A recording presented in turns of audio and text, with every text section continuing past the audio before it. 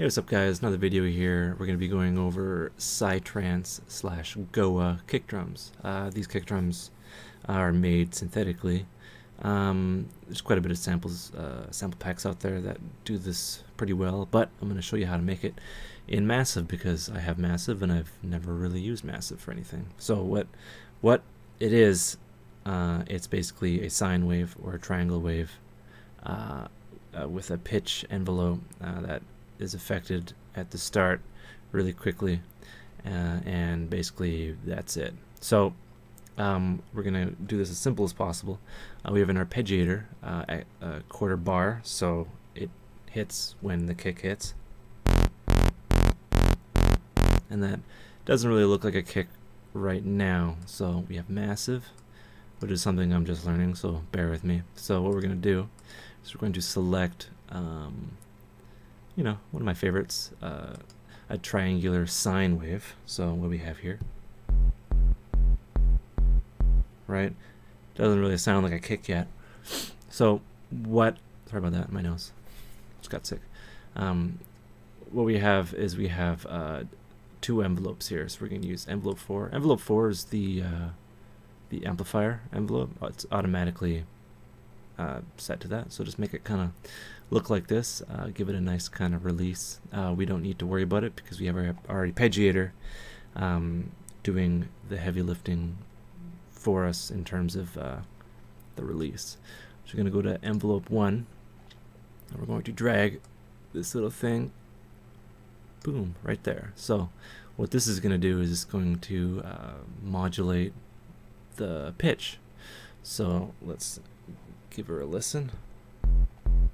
So what we'll do is we'll move this up, way up to 64, and this will give us a nice kind of squeaky thing, which doesn't sound like a kick drum yet, but hold on, we're getting there. So what we're going to do is we're going to change the attack, so it's a super fast sweep from the really high frequencies down to the regular one. So we're going to do this now by kind of doing this. Bear with me. Damn it. There we go. So we're going to do that. We're going to do that. So it's a quick kind of attack. Let's give it a listen.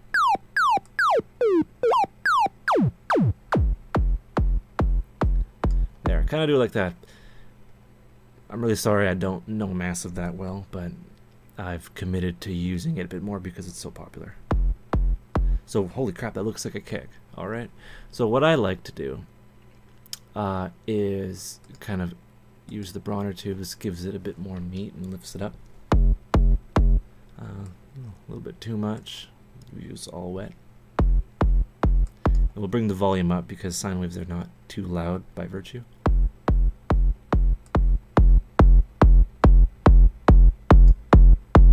Right, so we have that. That sounds all well and good. So we're going to go back to the amplifier.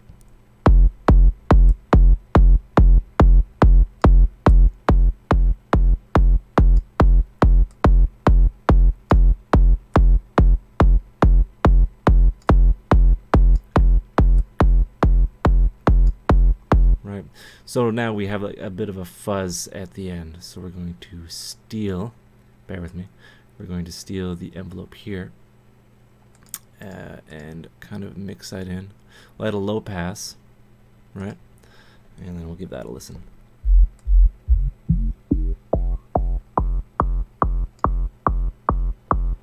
Maybe not so much. The hell am I doing? Alright, off. Oh, the resonance. Let's try that again.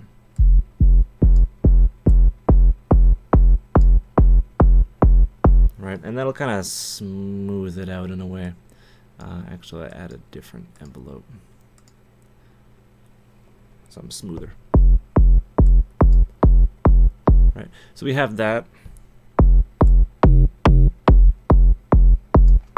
And there's different keys you can go in, so you can make it even more 90s.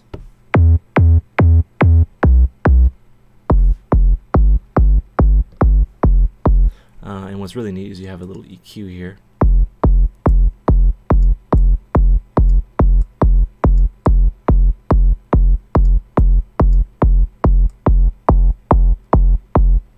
this. We're kind of boosting it. We get all together just to get rid of that filter. Sometimes it works, sometimes it doesn't. So from here, you have a bit of a Psytrance kick. We'll add a release. You can see it here. It has like a wonderful kind of transient. And you can experiment with different wave shapes from here. You can even change the wavetable position, which would sound more generic. I should have showed that first. Oh well, we wing it. There's no editing.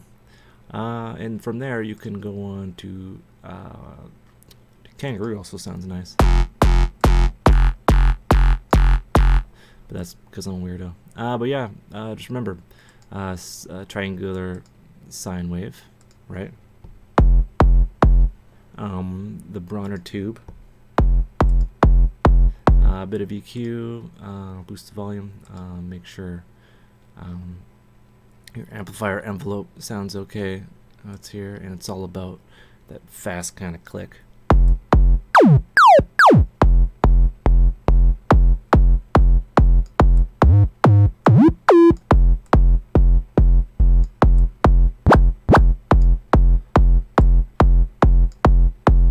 Right, and that is my Psytrance / Goa kick making fail in Massive. Alright, hope you learned some stuff. Have a good one.